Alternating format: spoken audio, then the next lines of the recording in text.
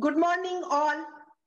We are very happy to greet you all for Japan Habba 2021, the Tech Fair. Today we have three sessions, the Tech Fair, the Tech Talks, Education Fair and the Startup Showcase Fair. This is from Japanese university companies. Firstly, I request Mr. Janaki Raman, the President of Indo-Japan Chamber of Commerce and Industry, for his welcome address. Jani, usually he is called as Jani-san, and he is the founder and chairman at NuePro Technologies Private Limited. He has 30 years of experience in the product engineering arena, specifically on IT products. He was among the first 5 employees of Wipro when it entered into IT space. He left Wipro as Chief Executive of Global R&D in 1999 and co-founded Mindtree along with 9 other co-founders. He has been a founder and executive council member of India Semiconductor Association, ISA, for 5 years. Currently, he is the president of Indo-Japan Chamber of Commerce and Industry. Over to you, Jani-san. Thank you, Anjana. Good morning to all. Konnichiwa. Welcome to this Japan Habba Technology Fair. This time it's a virtual event, and the environment in terms of the pandemic has made us to come together virtually. In a way, it's a challenge, but in a way, it's an opportunity. Today, we are able to have people like Takeyari-san participating from Japan. That had been possible more because of going virtual. So let us have the best of the virtual and real world in future, and hope the next year will be even grander than this year. It had been a pleasure and privilege to work with the Japan Habba organizers. They have put up together every year a wonderful event of people coming together, celebrating culture, celebrating business, celebrating togetherness as India and Japan. And Indian Institute of Science has played a very, very key role in terms of helping us putting together this program in their venue every year. And in addition to that, they have helped us in terms of creating this technology fair, which has worked out very well in terms of bringing the technical minds together in terms of thinking about the future and how India and Japan can collaborate. IJCCA had been a key partner to this event, and our focus is to enable business and commerce to flourish between India and Japan. And we do it on various ways, and we collaborate with various organizations that are related to India and Japan to make it happen. And JETRO had been a major partner for us and helped us in terms of putting together several programs which had been fairly successful. We look forward to the technology fair having 3 tracks, as Anjana-san was mentioning. One is the technical talk by the experts. We have the pleasure and privilege of several leading people like Takeyari-san today joining us virtually from Japan. He had been head of the Sony Center before, and today sitting at Japan, he is helping us in various forms in terms of bringing India and Japan together. We have Professor Sinha, we have Professor Kataoka-san, we have Dr. Nakagawa-san, and finally, we need to mention that Dr. Srinivas had been the backbone of this program and helped us in terms of making it happen. Let us listen to the technical talks. There are several takeaways that we will be able to have in terms of how they view the future of technology and how they find India and Japan can collaborate. Post that, we will have a higher education opportunity track. This is more by the Japanese universities. As all of you know, India in general had more leaned upon the West and had been sending students to the US and UK and Europe universities. But the times are changing. And Japan and India collaborations are tremendously improving. And in addition to that, the future of the world is going to be more towards east rather than west. And this is the time for Indian and Japanese universities as well as students to collaborate. And the best way for India to promote business with Japan is at a grassroots level in terms of our students knowing the education opportunities at Japan and how we will be able to work together.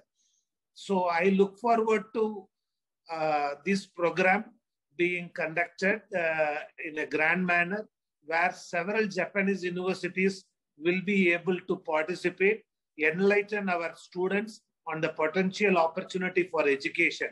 And once the seeds are sown there, then I am sure it will grow as trees, where our people will be able to work in Japanese organizations, Indian organizations, bring them together, not only as students, but as future business people. The world has gone through several changes, and the world has become small, where we need to be together virtually. And that had been possible with several technologies that have come from startups. Startups are going to play a very, very important role in future. And I believe that we as technologists need to nurture startup, encourage startup, and make sure that they are successful. Those are the small companies which grow up into big and make things happen. That's how a Google happened. That's how a Zoom happened. And we need to see how we can seed more startups between India and Japan and collaborate. The world has gone virtual and several technologies have come together.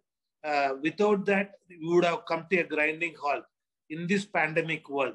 It is internet, it is the cloud, it is big data, it is analytics, it's IoT, it's NLP, so many other things. And you will hear about many of these technologies and how they are changing the world during this tech fair. It is time to celebrate technology in this virtual world. And I would like to welcome the experts to come together and contribute in this event. Thanks to all, and look forward to your active participation, not only in the seminar, but in addition to that in the question and answer session. Thank you. Arigato gozaimasu. Thank you very much, Jani-san, for indeed a very comprehensive briefing of the whole Japan Habba Tech Fair. Thank you so much once again. So I invite Mr. Yukio Takeyari, the chairman of NASSCOM Japan Council and former managing director of Sony India Software Center. He has over 30 years of experience in software development in embedded software, PC and network services, and has served in various management and leadership positions in Sony Corporation Tokyo since October 2008 to November 2015. He has worked for Sony India Software Center in Bangalore as managing director. Since April 2014, he has been chair of NASSCOM Japan Council to promote India-Japan relationship in IT industry and is continuing this activity in Japan. He has been the chairman of Bangalore Japan Association from 2011 to May 2013. He holds the BS and MS degree in electrical engineering from Keio University. Welcome to you, Takeyari-san. Over to you now. Anjana-san, thank you very much for kind introductions. Thank you, sir. I'd like to share my presentation today. So, hello everyone. I'm Yukio Takeyari. I used to be a MD of a Sony India Software Center in Bangalore. So I stayed in Bangalore from 2008 up to 2015 for 7 years. I really enjoyed to stay in India. But before going to India, actually already Anjana-san explained about my career. I graduated from Keio University in Japan and I immediately joined the Sony Corporation. I spent almost whole my life at Sony Corporation. I worked on a various computer products like engine workstation, like PCs, and a lot of software development I worked on. at Sony headquarters. But because of that, I frequently visiting to US Silicon Valley. I know very much about the strengths of a US IT industry, computer industry. And but from 2008, I was a chance to come to the Silicon Valley in Bangalore. This was the start of my most exciting experience in my life. And I finally stayed 7 years in Japan. But before going to Bangalore, I didn't know that much about India at all. But my first visit to India was 2001, almost 20 years back. Like my boss, well, I used to work for the Bio. My immediate boss became a kind of Sony's president, and he was requested to come down to the Bangalore for inaugurating Sony's new office in Bangalore. I joined this delegation, and I took same flight. They fly by corporate jet. That was my first visit to India, and but I didn't know that much about India at all. And especially on the way back, I have to take a commercial flight, Bangalore Airport, or the Bangalore Airport. And I was so surprised about like a small airport, and like it looks like a bus station. And I thought I would never come back to Bangalore anymore. Actually, in this spot, I was sitting in the leftmost position, but I cannot imagine that I'm coming back to India 7 years later. But it's the start of the most exciting experience in my careers. And so I worked for Sony India Software Center, in this photo. Sony has a software development center in Bangalore, and they are working for various IT and also the software development for Sony product. And during my stay in India, this organization grew a lot and became one of the very important strategic organization for Sony Group companies.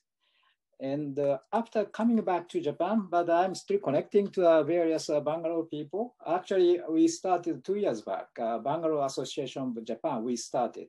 This was the first meeting in Tokyo, and more than 100 people gathered for these parties. And some of the people came from Bangalore to participate in this event. Many of them are contributing a lot of event for the Japan Habba in Bangalore. And I hope to continue to this type of networking, even in Japan, that I'm doing right now. And also, I'm talking in a various occasions about potential of India IT industries and in various occasions. And also I published a book, title is India Shift. Subtitle is Why Are the World Top Company are Establishing R&D Center in Bangalore. I try to explain about IT industry's excitement.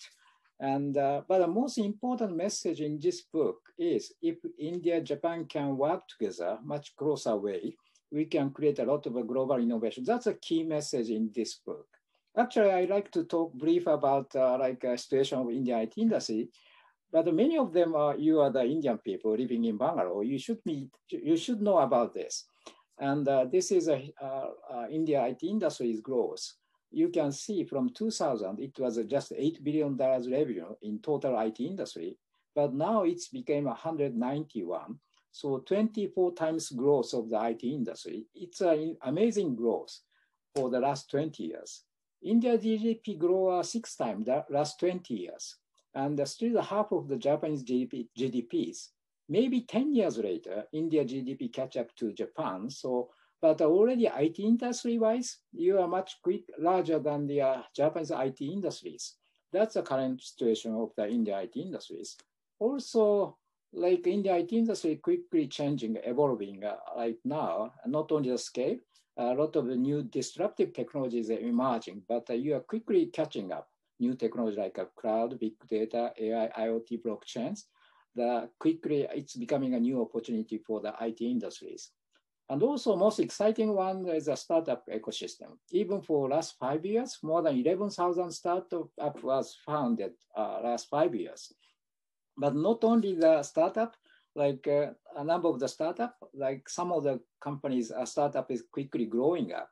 Right now, more than 38, about 38 unicorn company became a unicorn company already. Even for last years, during the coronavirus pandemic, 12 company was added to the list of the unicorns. It's amazing growth of the IT industries.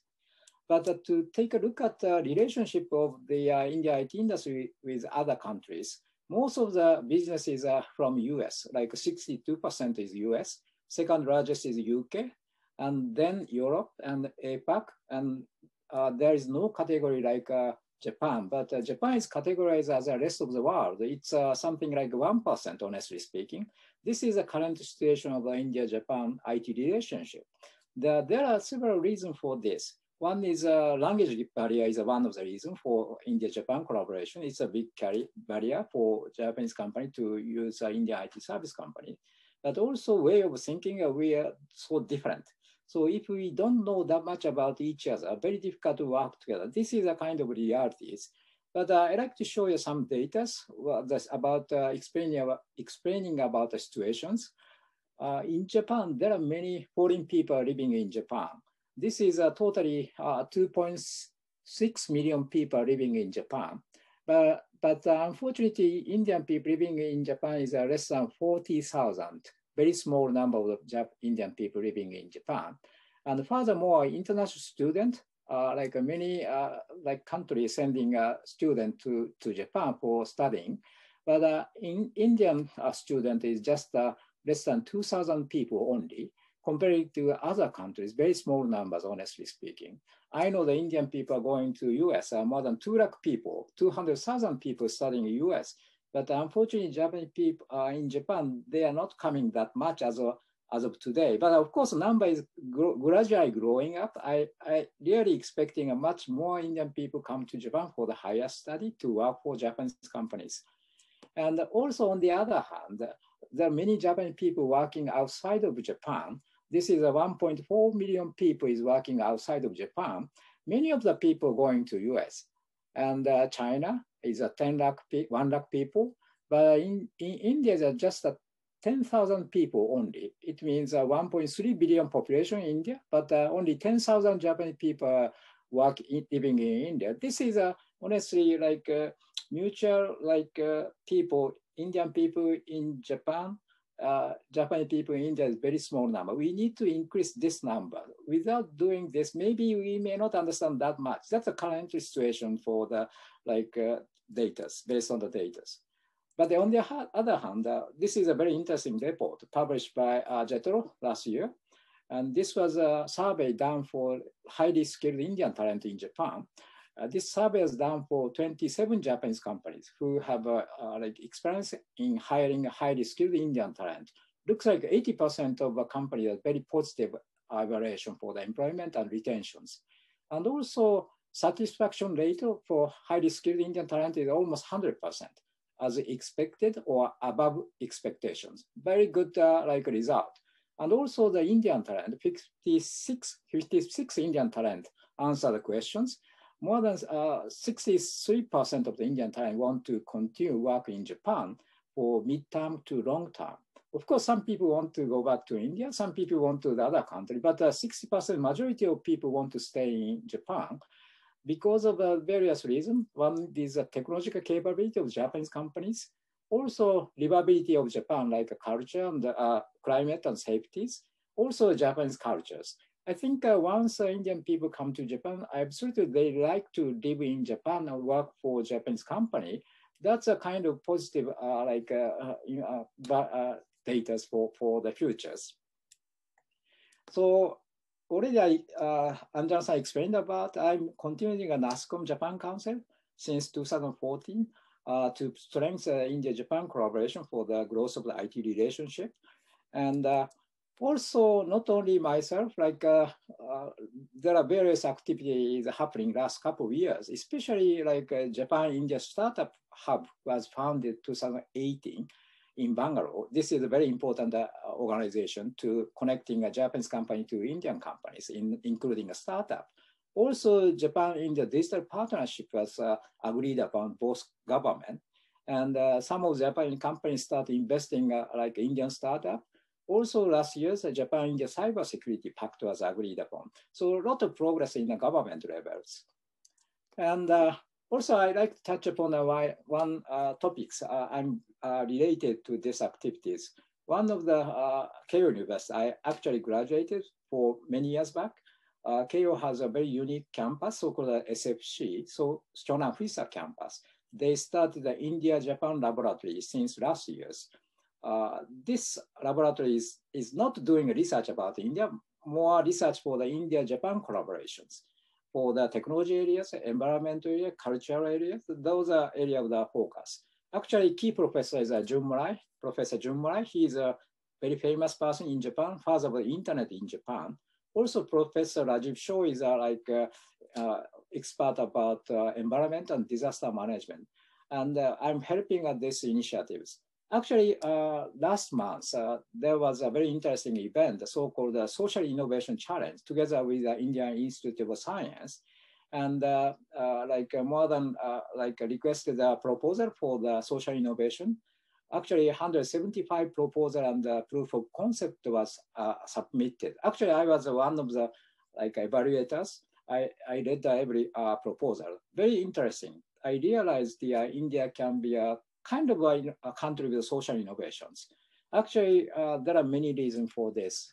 India has a huge diversities and also various problems, including a social problem, and but also a lot of constraint for the cost and the infrastructures. But India has a lot of technology, new technologies, and they can leverage. And also young talent who can leverage the new technologies and with ideas. And also many of them have entrepreneurship. I think this is a kind, India can say, I can say a country of innovation. Also a jugaad spirit is maybe good for innovation thinking.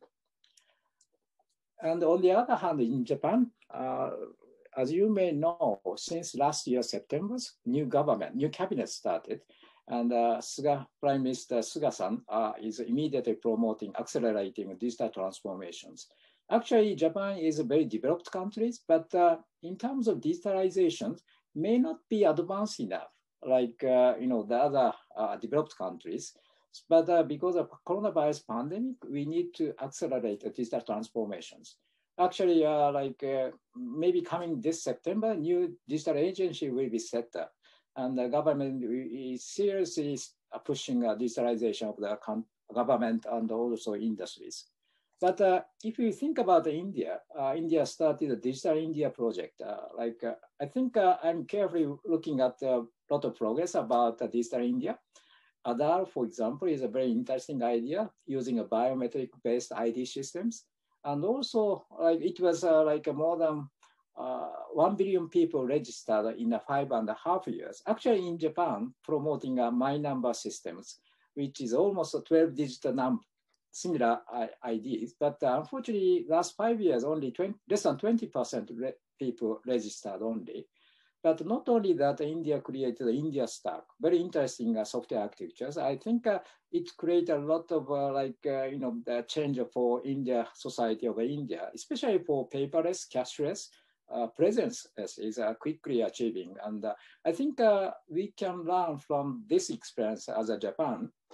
But on the other hand, I like to talk about a little bit about Made in Japan and Sony. And actually, Sony was founded in 1946, just after the World War II. Original name was Tokyo Tsushin Kogyo. It was not a Sony at all, but later on changed the name. And but Sony was founded by two founders, Akio Morita and Masaru Ibuka. Both are engineering background. They just started a company as a startup in 1946. And they started developing a various innovative product and developed a Japan first product. And later on, such as transistor radios, tape recorders. Later on, Sony developed consumer video recorder product this was a world first product. And then a lot of effort make as a company and make a Sony brand as a global brand. But not only a Sony brand, but Sony, not only Sony, Made in Japan is becoming a very high quality image we can create. But not only because of the Sony's effort, many Japanese companies made a lot of effort to make it happen. Actually, this book was published by Akio Morita-san, 1986 in English in US, and later on translated in Japanese. But until after the Sony was founded, 1946, it takes more than 40 years. Made in became a high quality product because before, when the Sony started, the Japanese product was not considered to be a high quality product at all, honestly. But this takes a little longer time, but we could make it made in Japan is a high quality product. I think a lot of things India can learn. Actually, India is promoting a Make in India, and as a government, I think this is a very important initiative. I think already India can catch up the digital technologies, but need to improve the product design and the manufacturing capabilities. Of course, you can leverage a lot of new digital technology, but not only that, you can learn from Japan in a various aspects, especially for the management and the process. I think you can learn from this. So my point is Japan can learn a lot from India. Also, India can learn from Japan. If we can work together, we can create a lot of innovative product. So as you may know, like a lot of new digital technologies are emerging, like disruptive technology is emerging right now, but hardware and software have to be combined in much closer ways. There are many areas to creating a global solution to if India, Japan can work together. I really expect huge opportunity for India-Japan collaborations. I sincerely expect the India-Japan partnership may create global innovations. Thank you very much for your attention. Over to you. Thank you, Takeyari-san, a friend and bridge to India-Japan. Thank you once again for providing detailed information on the need of Indian talent requirement in Japan and more collaboration possibilities between India and Japan.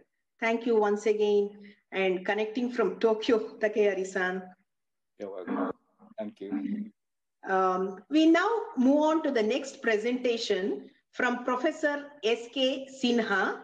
He is from IISc and founder and chairman of Lab to Market Innovation Private Limited. Professor Sinha has done his BE in Electrical Engineering from Bihar College of Engineering and ME and PhD in Electrical Engineering from IISc Bangalore. He was a faculty of Electrical Engineering Department at IISc till 1995. He set up a new parallel computing lab in the EE department, and most of his research efforts were directed towards applying the parallel and distributed computing techniques for industrial drive applications. At IISc, he set up an embedded system laboratory for the Center for Electronic Design and Technology, CEDT, and now that lab has matured into a leading training and development center in the area of embedded computing. He set up Lab to Market Innovations Private Limited at IISc. This initiative is seed funded by IISc. Lab to Market is innovating products and solutions to make railways safer and more efficient. Professor, over to you now. Thank you very much, Anjanaji, for your kind words. And thank you very much to the organizers for giving me this opportunity, especially to Professor Srinivas, who invited me to present about our work at IISc. So let me share my screen and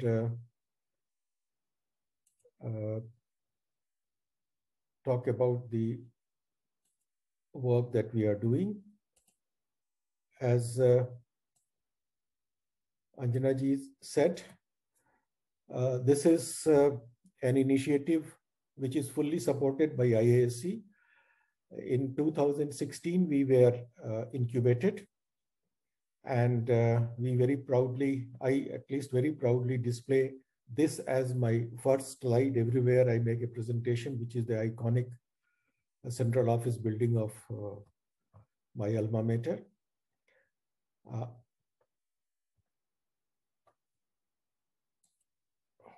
why I am not able to change. Yeah. Okay. So this, as Anjana ji said, this lab to market is seed funded by IASC. IASC also holds an equity in this company. Plus, we are committed to give 1% of our revenue to IASC. So in a way, you can say IASC is a part owner of this company. And there are 4 serving faculty members of IASC who hold equity in this. It was founded by me and another co-founder is Mr. Srinivas Rao, who is an railway signaling person. He was in the Indian Railway Services in the signal engineering department. And apart from that experience of Indian Railways, he is also a serial entrepreneur with a track record of 6 successful startups. And his experience both in the railway domain as well as his entrepreneurship and business experience help us a lot. So together we have the team which is propelling this company forward.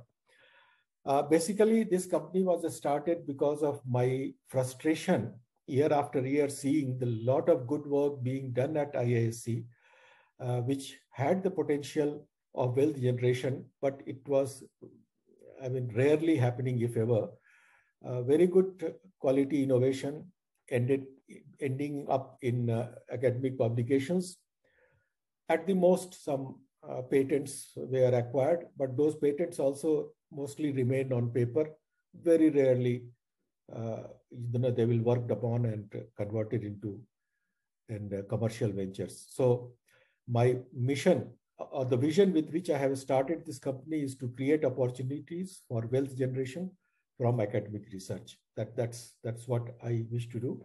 I will take half a minute to elaborate on that. Whenever we want to do innovation, the riskiest part of a true innovation is in the research part, in the R&D part. And unless we are kind of reinventing the wheel, there would be failures. And you require the best quality of mind, the best laboratory equipment, the best quality workers for doing innovation. And then you should be prepared for failures. Now, it's very difficult for a startup or a commercial organization to really pay for those innumerable failures before we see the success. Whereas in an academic organization, a public funded institute like IISc and IITs and CSIR labs, they are paid to fail and then finally come up with something meaningful.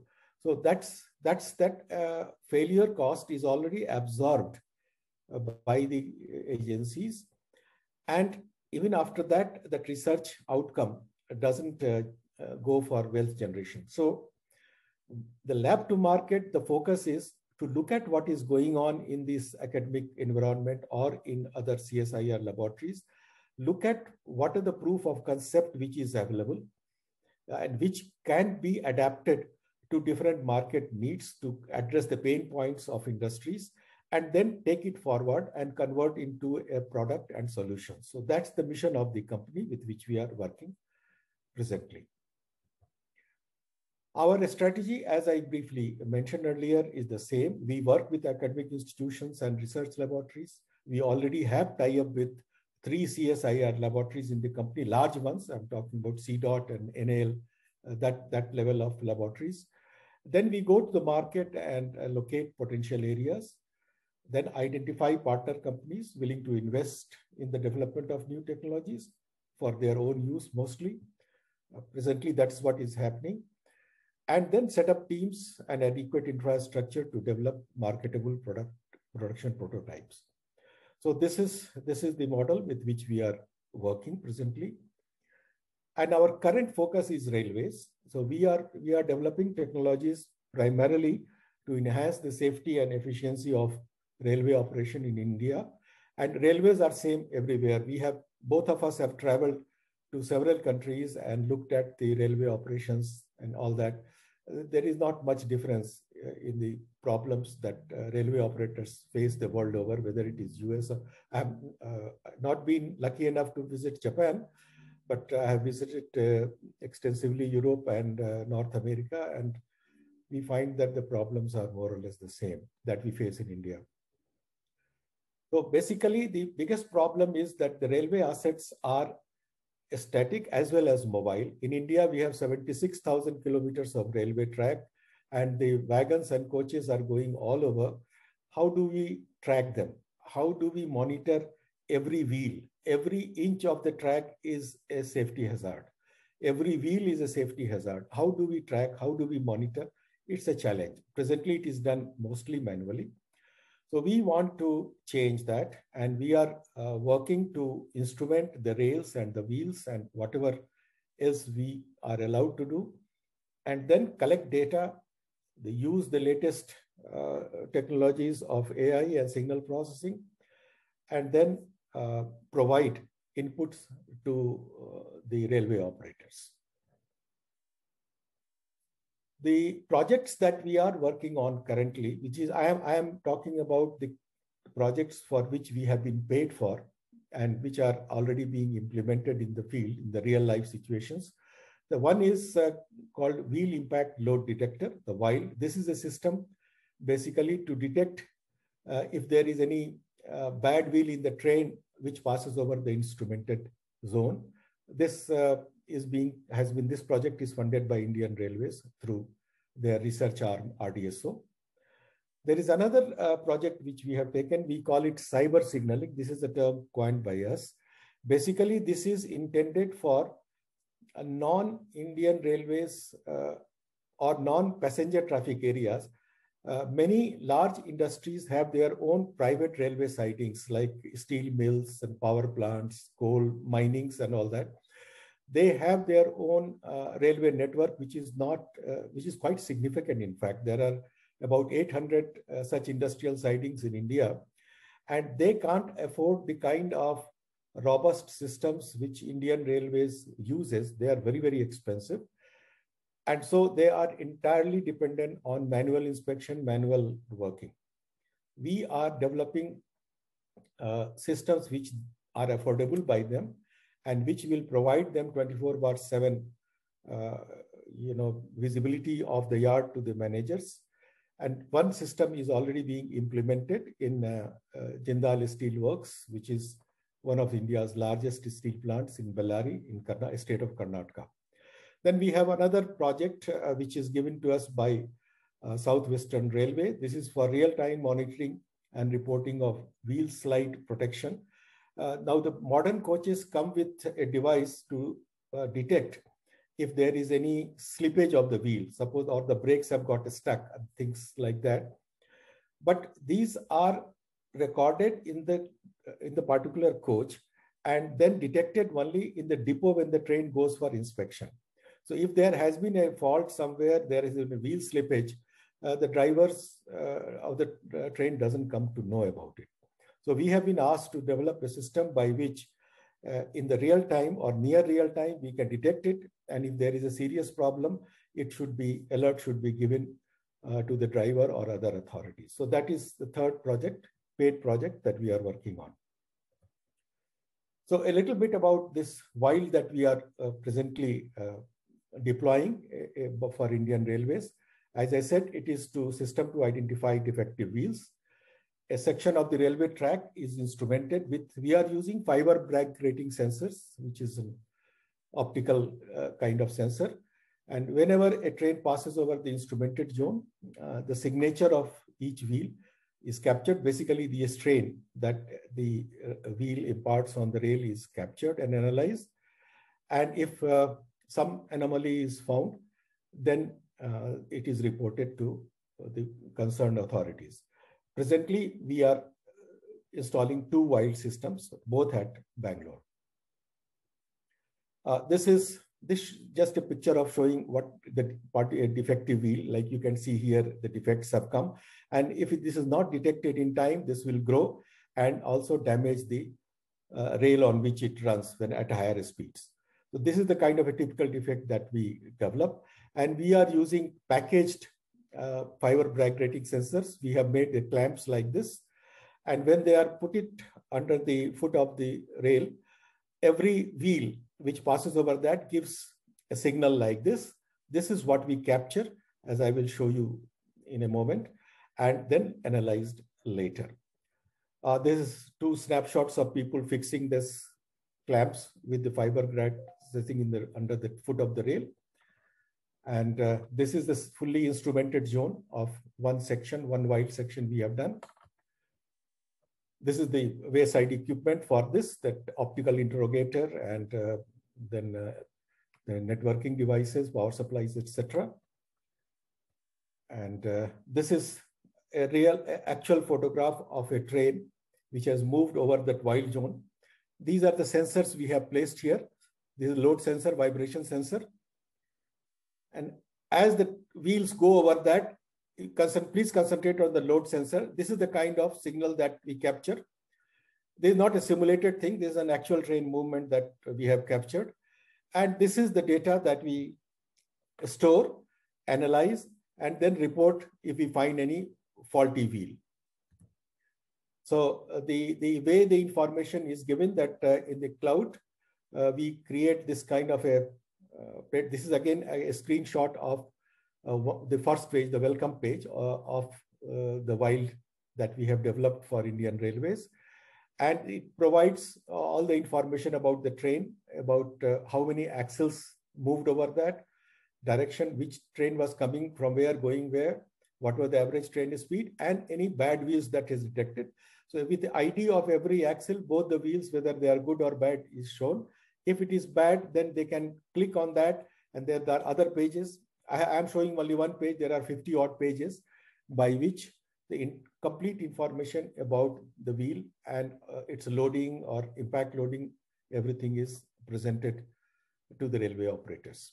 This has to be done according to their specifications within 3 minutes of passing of the train. We are able to do it in less than a minute or so. So the second one project that we are currently executing, this, as I mentioned earlier, we have coined this term called cyber signaling. This is primarily intended for private sidings, and it relates to continuous auto monitoring of railway sidings and also wireless control of train movement. So once again, the fiber magnetic sensing is used to detect the presence or absence of a train from a particular zone. Then we have secured wireless communication protocol has been implemented. Entire yard is made a hotspot for Wi-Fi. Data is stored in the cloud and for analysis. And we are using an app-based user interface for operation of point machine for setting the routes. This is the photograph of the yard where we are working. This is their typical, I would say, the wagon which they carry. In JSW, this vehicle called torpedo carries molten metal from one shop to another shop, and this is they need to monitor the movement of such vehicles. So this is again a screenshot of the page that will be made available to the driver of the locomotive, which is taking those torpedoes. And that person will have a complete picture of the entire yard, which section is free, which is occupied. If it is occupied, the track becomes red. Otherwise, it is green. And these are the point machines to set the route. The driver, when he is coming this way, he can choose to go here or he can take a diversion. So at this point, he can touch on this. So the screen shot will change, screen picture will change. He will come to a screen which he can control this point. And then he can find out whether the point is in normal or it is in the reverse direction. He can press on the direction intended for. The point machine will operate. Route will get set. And this image on his handheld device will change and he will be authorized to move further. So the driver alone sitting inside his locomotive would be able to set the route and take the wherever he wants to go. So this is under implementation. We are presently, our team is at Bellary doing this work. These are the projects which are already being implemented for clients they have paid for. There are a few more things which we are very quite gung-ho about, which we have demonstrated to the Indian Railways. I will talk about two. One is for monitoring the braking system, whether the brakes are applied or not, or have they been released, and the online monitoring, continuous monitoring of the temperature of the axle box, which is a real pain point for railways world over.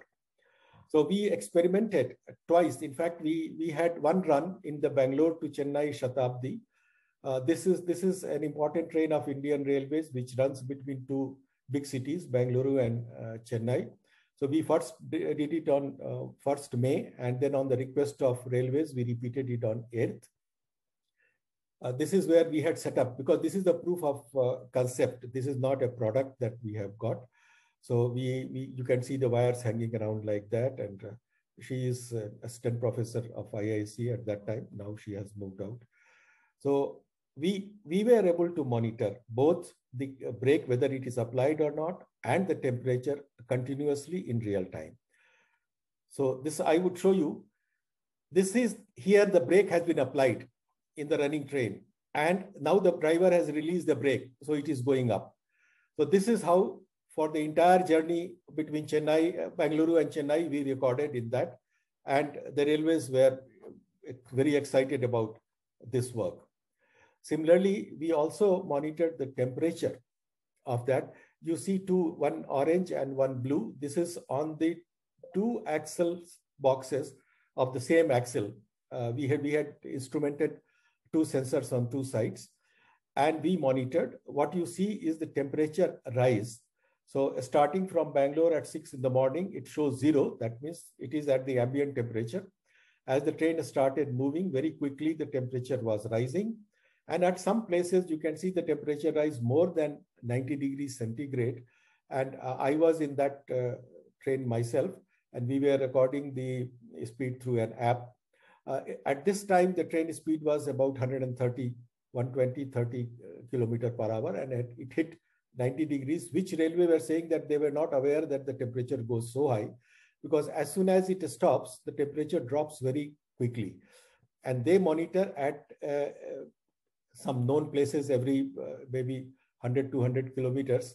But by then the train, his speed is already low and the temperature has gone down. So we were monitoring temperature every second, and that's the plot that I am showing you. So these are the two technologies for which we have already obtained the patents. And this is what we hope will become one of the big things. And here I would like to add that the idea to use the fiber brake grating sensing technology for such applications came from IISc laboratory. They have been working for the last 15, 20 years on that. And we learned from them. And then with their support, we did some initial studies. And finally, after 4 years, we have come to this stage where we are offering this to the railways. So this is, we have also been awarded by Government of Karnataka for some of the work that we have done in 2018. We were also declared the winners of Rail Business Startup of 2020. So these are some of the patents which have been granted to us. One is for axle box temperature measurement. Another one is for axle counting using fiber brake grating. Then there are many more. On an average, we file about 4 or 5 patents every year. So this is it, sir. And thank you once again. Thank you very, very much for giving me this opportunity to make this presentation. Thanks a lot, Anjanaji. Over to you. Yeah. Thank you very much, Professor Sinha. Very happy to know about your extensive work done and your effort, your concept research and innovation has seen, it's been implemented at railways and other commercial ventures. Very happy, sir. Thank you for joining today. Thank you very much for having me.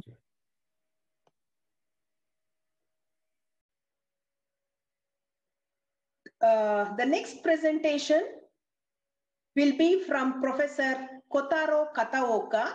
He is the Associate Professor at Department of Computer Science and Engineering, IIT Hyderabad, as well as a Senior Researcher at KO Research Institute at SFC. He has been a member of Asian Internet Interconnection Initiatives projects and widely integrated distributed environment project for research on satellite, internet, post-disaster networking, and etc. He has served as an expert in JICA Friendship Project for facilitating Indo-Japan collaborations between 2012 and 2019. His research interests include internet architecture, software-defined network, network function virtualization, blockchain, network applications. Today, his topic would be blockchain for trustworthy Internet of Things. Over to you, Kataoka sensei. Hi, everyone. This is Kotaro Kataoka from IIT Hyderabad. Thank you very much for the opportunity to deliver a talk in Japan Habba.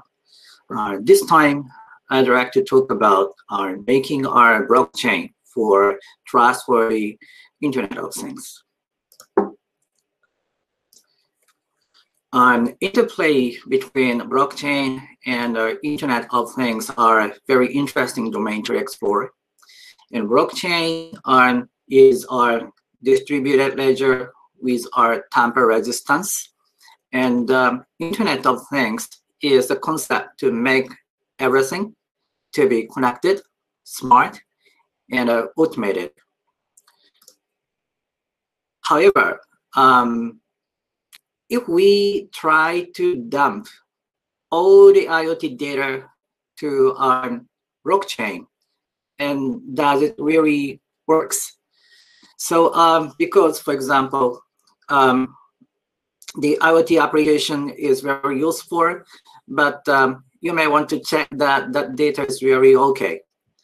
And however, if you try to rely on the blockchain to ensure all the data to be kept in the ledger, and then also verifiable to be to make the data trustable, and does it really work? Now, amount of IoT data generated by the Internet of Things devices are actually on zettabyte scale. And this is a very big number because, for example, your laptop computer may have only up to like a TB class storage size, and your RAM will have maybe a GB class RAM space.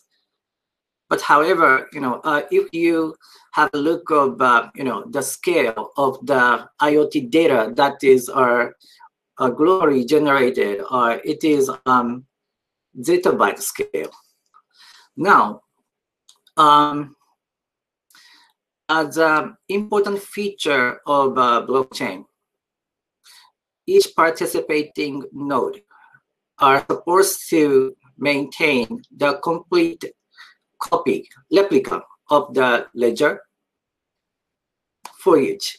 Now, if the very good amount of data is also given to the blockchain, and then that replica must be maintained by all the participating nodes in a blockchain, does it really scale?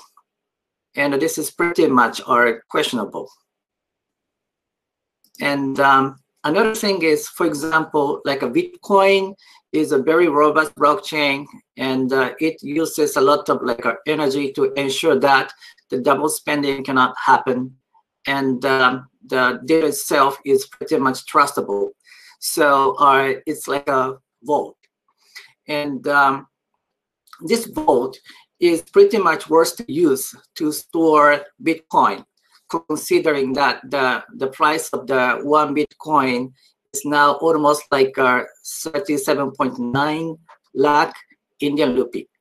So, but however, if you think about an IoT data, so especially the IoT data which directly comes from the IoT devices, they're like raw data. They are the data that doesn't generate the value yet as it is. So only after they are processed and then some meaningful context and information is extracted from the data, and then that data will start to have a value. So now the raw data is actually pretty much immature. Now, do you want to put that huge amount of data, which may or may not have a value yet, into the vault like the blockchain? So I would say like IoT data, especially raw data, is like small change, maybe like a 1 rupee change, 2 rupee change, something like that. And then I think you're not attempting to keep these small changes in a vault, even though it is super secure. So if we want to store an IoT data, and then can we have any other option that works much better for us, and then it's much cost effective? Now,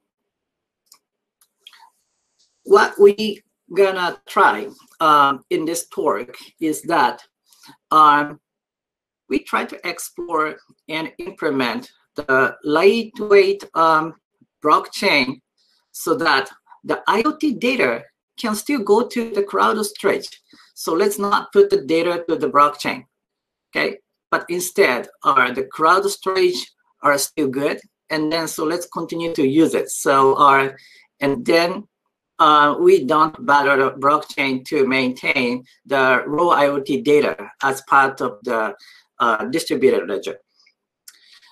Instead, how does blockchain may help?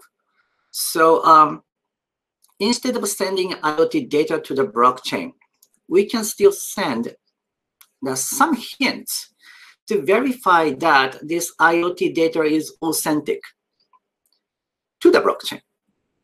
So in that case, compared with a raw IoT data, this hash value can be much smaller, and then it's realistic to keep in a ledger. Now, only when the IoT data is downloaded from the cloud storage and then used for some application data, and then we're going to claim that verified data before use. And then how to verify the data is to double check the hash value that is already stored in a blockchain, and then also the hash value that is regenerated from the IoT data. And then if they are matching, it's good. Otherwise, something may be wrong. So we designed the system that implements the concept of an IoT blockchain. So we call it as a lightweight and scalable DAG-based distributed ledger for verifying IoT data integrity. To make it short, it's LSDI. And these are characteristics of this LSDI is pretty much lightweight, so that the IoT gateway, which is one component of an IoT, to collect the data and then send it to the cloud storage. So that IoT data, so you can imagine that it can be very small computer, something like Raspberry Pi. And then this resource-constrained device can still operate the IoT blockchain. So how it can happen? Now, first, as a structure of the blockchain, we are going for the DAG-based distributed ledger instead of linear blockchain. So our linear blockchain is like our Bitcoin and Ethereum. That means our blocks are forming like our linked list so that they can go backward. However, in the case of DAG-based DLT, one benefit is that the transactions can be generated and broadcasted at the same time. And then the generation of the transaction can be parallelized, and within a very short time, the transaction can be confirmed to be a part of immutable history in a blockchain. So we extend that feature so that it will fit for the IoT use cases. Now, the design of this LSDI is basically we have 4 different types of stakeholders. The number one is gateway node, and then the storage node, and IoT consumer application, and then finally the cloud storage. Now, the gateway node, basically it's like a IoT gateway. So it collects the data from the group of end devices that can be our sensors or actuators or any smart devices. And then the gateway node generate and broadcast their integrity proofs of the IoT data as a transaction to an LSDI. Now, this integrity proof is generated from the data that is actually the gateway node is responsible to forward it to the cloud storage. However, before sending the raw data to the cloud storage, this gateway node generates a hash value and then broadcast. And then this gateway node waits for the confirmation of the transaction ID that is a return value where telling that the hash value is become the part of the immutable history. Now, together with this hash data and then together with the transaction ID, which contains the hash data, and then the IoT data itself will be sent to the cloud storage. And then the storage node is responsible to keep all the data in a distributed ledger. So this storage node should be somewhat powerful server or some device than the gateway node, so that they will be they can afford the much better higher capacity data storage for maintaining the entire replica of the ledger. So that component is common with the Bitcoin and other blockchain technologies. Now, when the IoT consumer applications wants to use that data, and then so this application can talk to the storage node to get the hash value of the corresponding data. At the same time, the IoT consumer application will download the data from the cloud storage, and then which contains a transaction ID. So how this IoT application can pinpoint which hash value to get from the storage node is actually pointed by this transaction ID, which was uploaded to the cloud storage by the gateway node. Now, if the hash value came from the blockchain, matches the hash value which was regenerated by the downloaded IoT data, that means the data is okay to be used. But otherwise, there can be something wrong in the data. So this is how the IoT application can maintain the trustworthiness of the IoT data to be used. Now, there are some techniques to make this IoT blockchain itself to be scalable, and also like the affordable for the resource constrained devices. And the first technique is the pruning, because as you can easily imagine, even though IoT blockchain is receiving a much smaller data than the raw IoT data, but still the size of the ledger grows.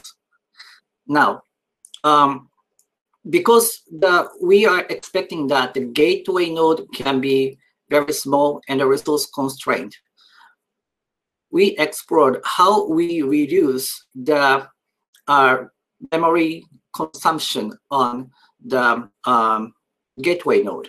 And the technique used is pruning. So instead of maintaining the entire replica of the ledger, so we can focus on maintaining only the recent data that still makes sense to be a part of the bigger distributed ledger, but it doesn't pressure much on the resource consumption on the gateway node. And then how we decide to what extent the gateway node should maintain the data is basically the weight that is given to the transaction in the distributed ledger. Now, the clustering is another technique, so that the gateway can form a group and then reduce the resource consumption, like network bandwidth, to broadcast a transaction, and also the number of the transaction that each gateway must process within a group. And that means, instead of broadcasting one transaction to all the gateway node and storage node in a blockchain network, actually that range of the broadcasting will be limited. By doing this, so each cluster can focus on transaction, focus on processing the transaction in a group, and then that process will be much faster and then lightweight. So this is virtually the meaning of some affordable, like a security and also like a mode of storing a data. It's not like a vault, but it's more like a coin case. But still, it is highly scalable. Now, we developed this system as a proof of concept implementation, and we tested it on our Docker environment. And basically, the transaction throughput is very high. It's much higher compared with Bitcoin, like a vault, like a blockchain. It's a lightweight and then high transaction throughput. And also, because it is like always like a distributed, so the transaction throughput over time does not degrade. So it is always maintaining some level nicely. And then also, if you think about memory usage on a gateway, when we enable the pruning on the gateway, and then you can see the convergence of the memory usage on a gateway. And then this is basically because of the pruning to maintain the maximum size of, not the maximum, but the reasonable size of distributed ledger replica maintained by a gateway. And also, by clustering, the CPU utilization is very low in a gateway node. And then this is very important feature, because if the CPU is very busy for processing the blockchain, and then the IoT gateway cannot do the other task. But in our technique, the CPU utilization is quite low. So that's why, IoT gateway is not becoming too busy. And then they can still continue to work as IoT gateway together with running the LSDI gateway function on the same device. And then also, the network bandwidth consumption is also converging according to the size of the cluster. And then this is also the nice feature of this LSDI concept. In terms of the finality, this is also very important because we shouldn't wait too long until the transaction is confirmed as part of immutable history. So this is very fast, basically. And now, because we make a coin parse like a blockchain, so we also are interested in security. So it is really secure or not. So in our preliminary evaluation, the data tampering is very difficult still. And also like DOS attack, for example, what happens if the IoT gateway blasts the DOS attack so that the other IoT gateways will be very busy with meaningless transaction. But still, now in here, we use POW, the very simple quiz to, not simple, it's a difficult quiz to answer, but it's easy to verify. So this is a proof of work. So in LSDI, we use a POW to rate to limit the transaction generation. And then also, without having the proper result of the POW, and then gateway node cannot attach the transaction to the ledger. So this is how we mitigate the impact of our gateway spam attacks. So this kind of the POC is working very nicely, and then also like we published this paper very recently. And as a message to the audience and attendees of this Japan Habba as a teacher at Hyderabad. So this project was implemented by the BTech students, more or less. And it is always fun for me to work with as a student. And also, this research work was published, but now turned into the core technology for the collaboration with some companies. And then we are now working towards the deployment for the real world use cases. So it's a very encouraging part of working with you guys in India. So I wish like we can have more collaboration with Japan, but especially involving our Indian students. Thank you very much, and looking forward to see you guys in Q&A session. Bye. Thank you very much.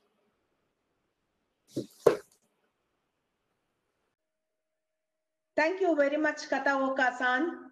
Today, I am sure the students and the young minds will have a lot of information to carry back. Thank you once again, joining from Japan. The next speaker is Dr. Atsuhiro Nakagawa-san. He is into building alliance and co-creation with industry to overcome super aging society. Atsuhiro Nakagawa-san has done MD and PhD.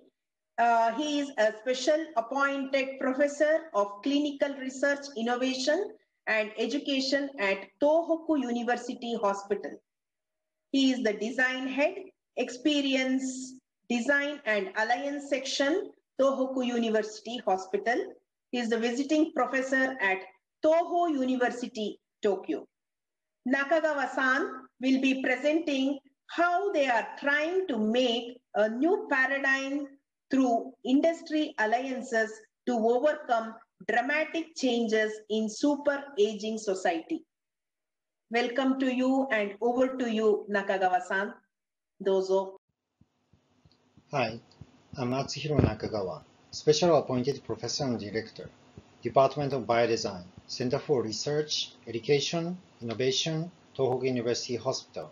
Also Assistant for Hospital Director for Industry Alliance and Technology. The key message is we have been building infrastructures and systems to understand our constraints and create concepts that elegantly and fundamentally solve the problems across our stakeholders.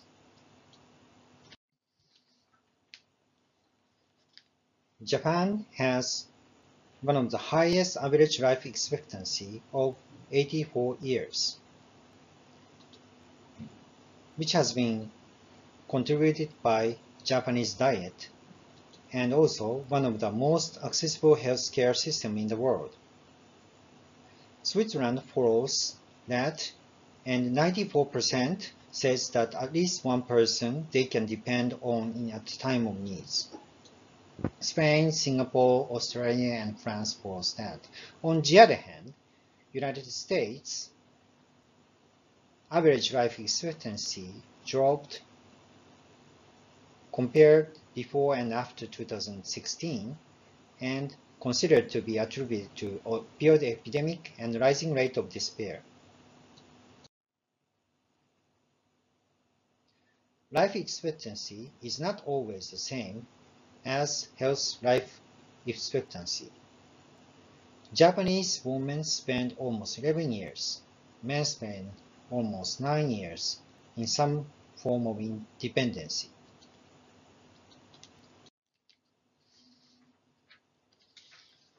Also, although one of the most accessible healthcare systems have contributed to Japan's long life expectancy, we are facing tough moment for maintenance of accessibility as Japanese society is changing.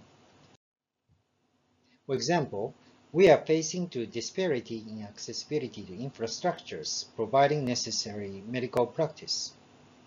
Left map shows that 60 minutes accessible area for tertiary emergency center is worse in the area far from Tokyo, Nagoya, Osaka, and Fukuoka.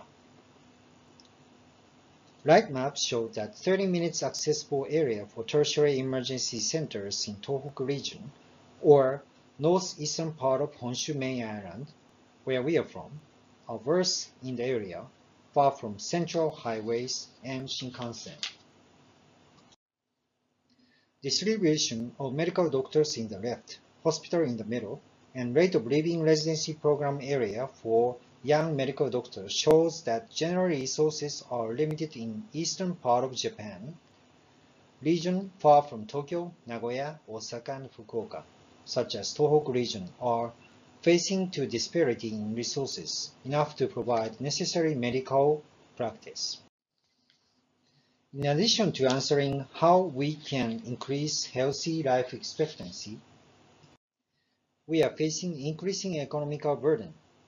Current healthcare system has been designed in early 1960s. In 1965, 9.1 productive age person supported elderly population, and it has been decreased to 2008 to 2.9 and will be decreasing to 2.0 in 2025. For a long time, one of the highest accessibility to medical services has been supported by extensive effort by medical professionals. Recent changes of medical professionals from liability and mindset changes is resulting in changes in working hours. New law starting from 2024 will be completely prohibited to work about 2,000 hours per year and supposed to be controlled within 960 hours per year, which is constitute 10% and 40% of present medical doctors' working hours. However, we have no definite answers to how we can overcome imbalance between decreasing resources and increasing demands in available and affordable fashion, and how we can make most of emerging technologies. Moreover, pandemic by COVID-19 made the situation even more complicated. In addition to 3 problems carried over from before Corona, 4 problems to be solved with and after Corona. because we have to solve the problems under restriction on face-to-face activities due to spread of infection.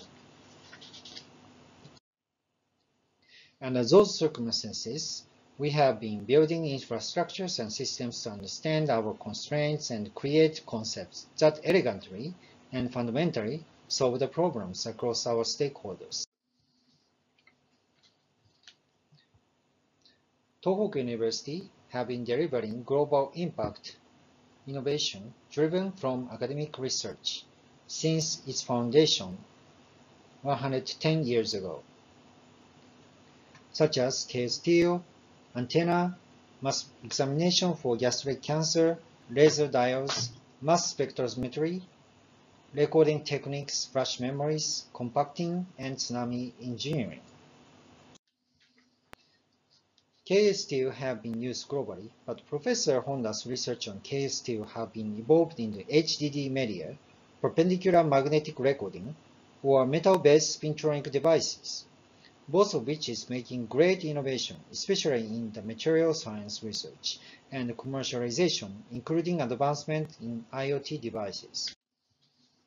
Therefore, our university have been listed in the top 10 citation ranking in metallurgical engineering, material science of characterization, applied physics, and chemistry fields. And it was natural that our research and development was based on our strengths, which is material science and device technologies in the past. Recently, we have started innovation from opposite side, or needs-driven innovation with broad spectrum of stakeholders. We started comprehensive co-creation with Philips since 2018, focusing on changing people's behaviors through digital technology. We have started this through close observation of health continuum, not only focusing on the patient journey in the hospital beginning from diagnosis end up with treatment in the large hospital, but also extending to their normal life, even clinics and facilities that support them. Our Tohoku area is, as explained previously, is one of the advanced aging area in Japan. Some constitute 45% of the population, and therefore have broad spectrum programs related to high aging society.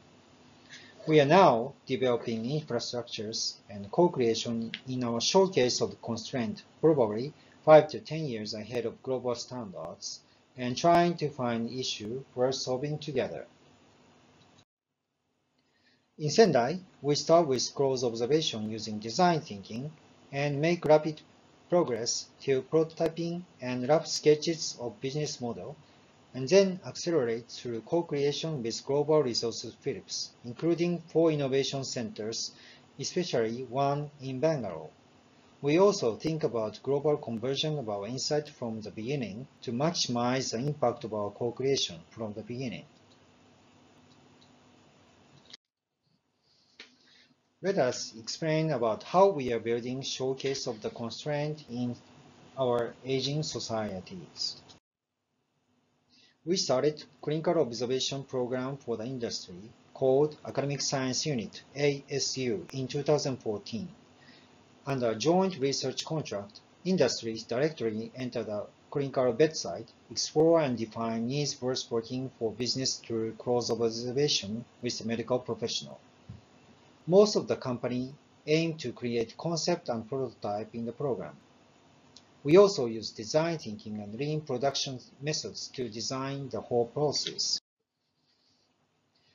Left shows number of companies joining this 6-month program.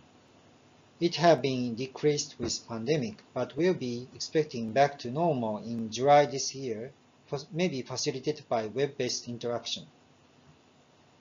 Medical devices companies in the right graph constitute only 1/4, and high-spec material pharmaceutical companies constitute almost half of the companies joining this program. Recently, new members shifting to companies which is working on or interested in IoT and digital health. We have extended our infrastructures to co-create beyond the phase of creating concept and prototype, trying to facilitate the process based on close clinical observation and co-creation with medical and healthcare professionals. Open Bed Lab, OBL, launched in January 2020 and hosting both domestic and non-domestic, both large and startup companies. Here again, we would like to discuss about needs worth solving as business. We would like to talk about the reason why we have started programs like ASU and OBL. We felt that we need new innovation to improve treatment to patients, also our working efficiency. But industry have minimum chance of understanding the real world and medical and healthcare domain. One day, a famous company visited us and told us that they have a developed prototype with high sensitivity and specificity for patients with sepsis walking to the clinics. Sepsis is a life-threatening condition that arises when the body's response to infection causes injury to its own tissues and organs. Their question was, what would be other diseases that have high necessities? But I think almost all the medical professional says that no single patient is visiting local clinic on foot. Unfortunately, it was too late to understand the real world, no room to pivot, and management decided to stop the project. This is example of bad news. You know that there is no news within 1 second if you go to the appropriate medical environment. This is a case of good news. Young parents talk about their struggling with night terrors of their small son. They first thought that this is normal process, but sleep deprivation resulted in daytime sleepiness for the parents. They were desperate and finally took the kids to the pediatricians. But pediatrician told them that this is benign condition and they should tolerate and wait. A team in Stanford Biodesign observed these situations. Interestingly, doctors and medical professional members showed not so much interest in this situation, whereas the engineer members showed great interest, paying attention to the great gaps between the perception of the doctors and the parents. And this is one of the reasons why sometimes it is meaningless to ask doctors whether there is unmet medical needs. They went through a series of observations and interviews to understand the mechanism of night terror. They came up to a hypothesis that nighttime terror occurs in abnormal deep sleep in the REM and non-REM sleep cycle as shown in the graph. Once you visualize the mechanism, you can move on to efficient brainstorming, and the team came up to a conclusion that nighttime terror can be solved by properly awakening the kids and leverage the technology suits best, which was end up in a vibration, which is 10 times of the iPhone. Lower left graph shows the occurrence of night terrors in purple, which is dramatically turned into green and decreased after the use of Rally in the nighttime.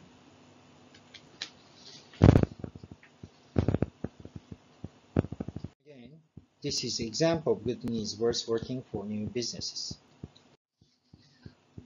Let me explain another good example.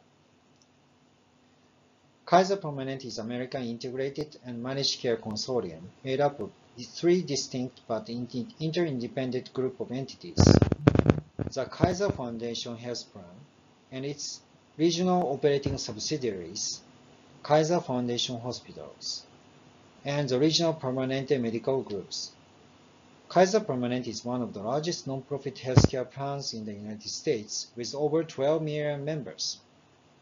Kaiser Permanente's quality of care has been highly rated and attributed to a strong emphasis on preventive care, its doctors being salaried rather than paid on a fee-for-service basis. and attempt to minimize the time patients spend in high-cost hospital by carefully planning their stay. Here is a good example of how they use the data to change their behavior change. Tyra is a small kid who has bronchial asthma. Tyra is going to the soccer game this morning. And analytics, according to the past medical records and climate such as humidity, show that he has high chance of having the bronchial asthma attacks. And the warning was sent to his mother's tablet. And the mother decided to bring the inhaler with them to prevent from Tyra from worsening and getting the bronchial asthma attacks. That will be cost saving because they do not have to go to the emergency centers. All those wonderful solutions is starting from clinical observations using design thinking.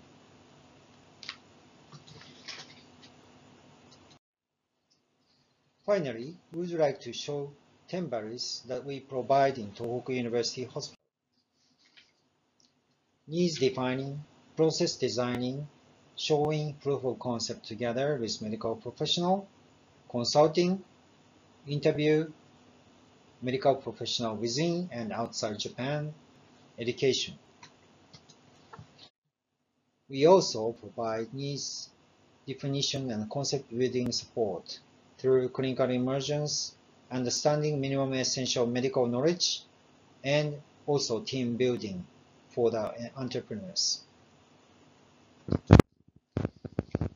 We also have digital health lab, which could be used to even prototype the AR and VR content, which can facilitate the whole process. Also, mutual networks through communities, important resources that we can provide. But finally, the biggest value we can provide is being showcase of our constraint and being alliance hub for industry and stakeholders. Because we cannot make the innovation stand alone. We need to co-create. We have been working on research-oriented innovation for a long time. Along with Croieto, one of the largest translational research centers in Japan, we established infrastructure like ASU, OBL, AI Lab to host industry to understand the pain of the stakeholders we are reaching, and trying to develop fundamental but elegant solutions, including IoT. Finally, we would like to mention that we are always waiting for a new collaboration with you. Thank you very much.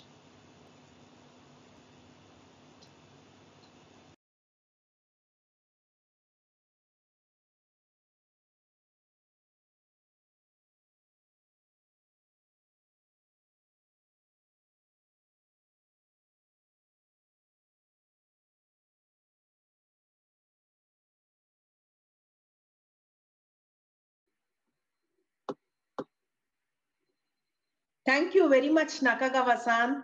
Thank you for the presentation from Tokyo. We now move on to the next presentation from Rakuten, India. Mr. Sujit, Associate Director of Rakuten, India, and Mr. Ishwar would explain on Rakuten products and technology. Over to you, Sujit. Hello, good afternoon to everyone. I'm Sujit, representing Rakuten India. As for agenda, I will start with providing a high-level overview about Rakuten, and my colleague Ishwar will deep dive on products and technologies that are helping solve key business problems and empowering our society. Rakuten was founded in 1997, launching online shopping marketplace in Japan. Since then, We have expanded globally and spread our wings in various industry sectors like internet services, fintech, and mobile. In Japanese, Rakuten means optimism. Rakuten Group has 70 plus business services covering a broad range of online and offline services, including e-commerce, travel, digital content related services, fintech, credit cards, banking, securities, insurance, and communications, including a mobile carrier service and professional sports. It's an ecosystem of services with membership at the core and almost 1.4 billion members across the world. This is what makes us strong. We also have a very strong member loyalty program called Rakuten Points. Users earn approximately 1% of the purchase price in points, which is 1 point is equals to 1 Japanese yen. And these points can be applied on future purchases to save money. This is our way of saying thank you for using our services. This is our global footprint of Technology Global Hub. We have about 5,000 technology members across the globe, and Product and Technology Center in Bangalore has expanded significantly with over 1,000 plus employees. These are the products in various Rakuten Group companies that we have direct impact on from Rakuten India. We are involved in product development in these companies directly. We are contributing to various business services such as commerce, fintech, media and sports, communication and energy, and many more. We're also extremely active in hosting external events. We conduct hackathons every year and also hosted a virtual product conference in late 2020. The event was highly successful in drawing participation, and more than 2,300 joined the event from 27 different countries.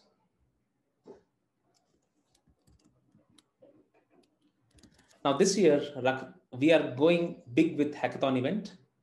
This will be our third hackathon event, and this time we are going completely virtual. It will be a 24-hour event where students, working professionals participate, submit their ideas, build a product prototype within 24 hours, and present it to jury members.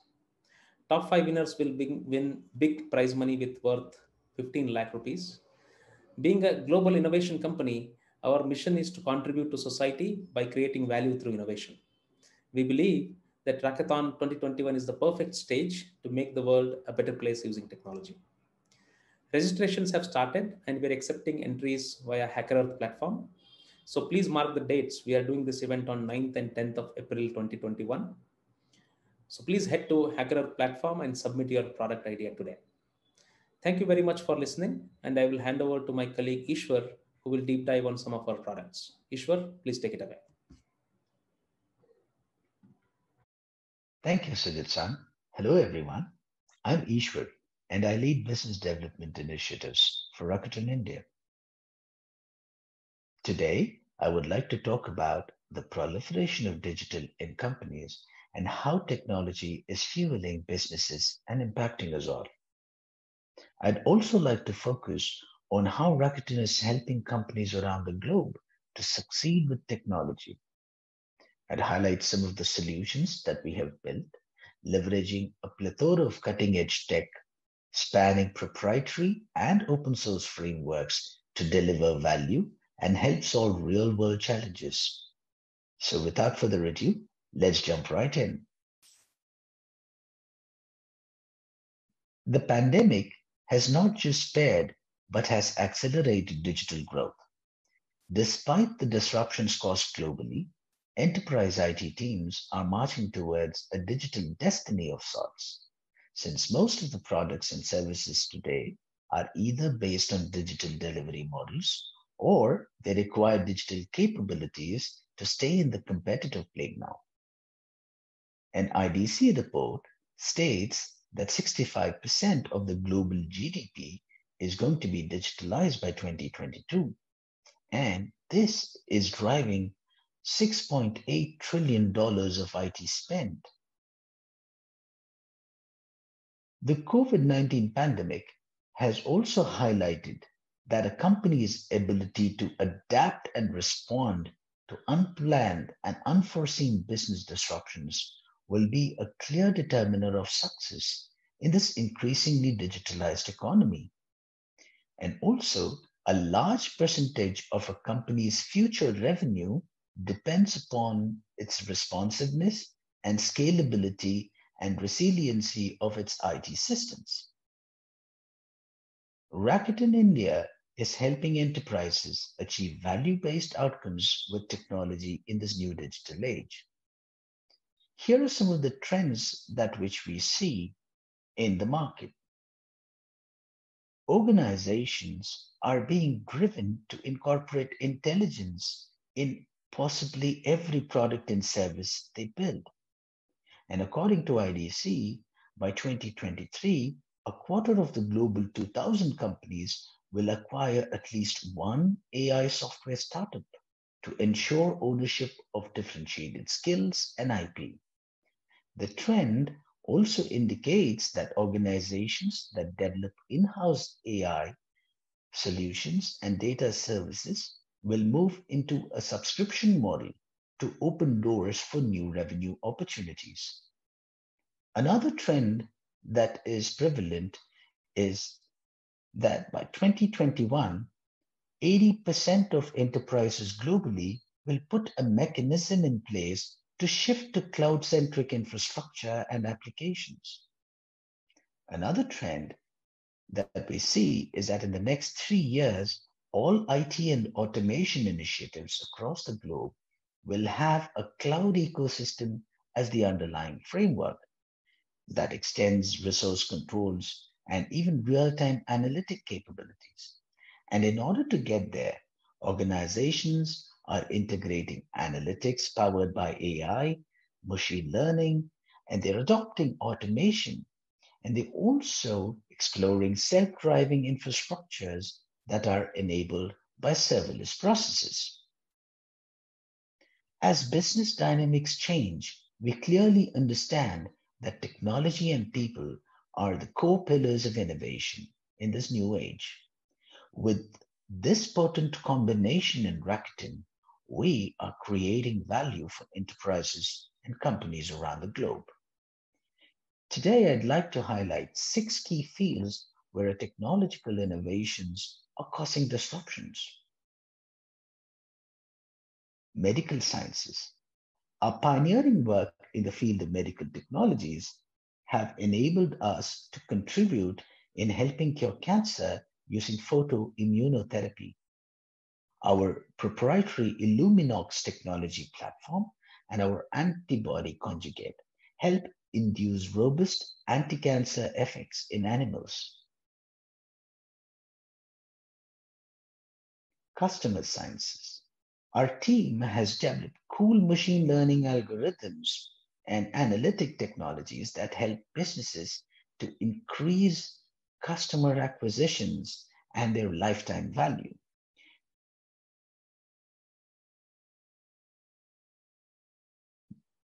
Product sciences. The AI-powered algorithms we work help e-commerce companies to understand more about the product's portfolio gaps, analyze price competitiveness, and also identify and onboard new merchants.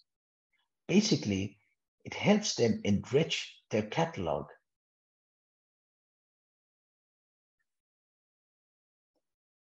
In the telecom and mobile space, we launched the 5G services in Japan recently. We also introduced the world's first E2E cloud-native software-based telecom network.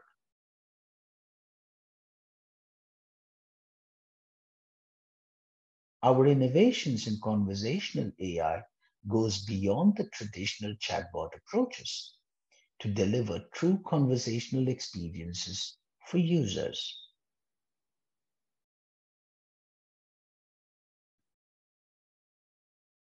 Rakuten leverages open source technologies to deliver value-based outcomes for companies with our 6 Sense observability platform.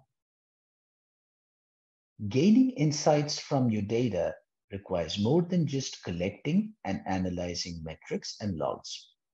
With the acceleration of customer and business demands, site reliability engineers now require operational visibility into their entire IT architecture, something that traditional APM tools or logging tools aren't equipped to provide. Observability enables organizations to inspect and understand the full IT stack. The sheer volume and the variety of the data that is being collected is fundamentally unmanageable by humans and traditional monitoring tools. Observability allows the questions to be asked and the systems to manage themselves using AI and machine learning. The learning algorithms can understand the past health of the services and applications to predict what's going to happen in the future. The 6sense observability platform encompasses 4 main tool sets.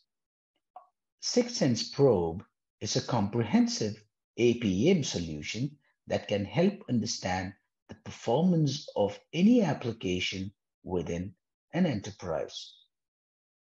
6sense Pulse helps understand and monitor the health of API and endpoints. 6sense Fusion helps run applications at scale without the complexity of maintaining the underlying infrastructure. Buzzer is our incident response tool, which also features multi-channel notifications.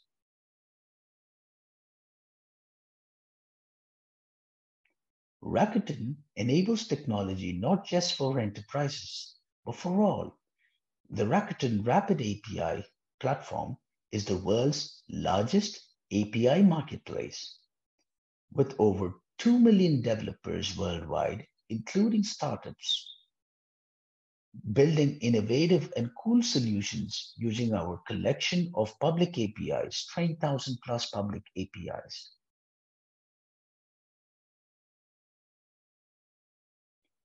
Rakuten's people, processes, and technology help deliver value for enterprises and companies across the globe with future-ready technology platforms and solutions, and help them to innovate and achieve scale and automation in production.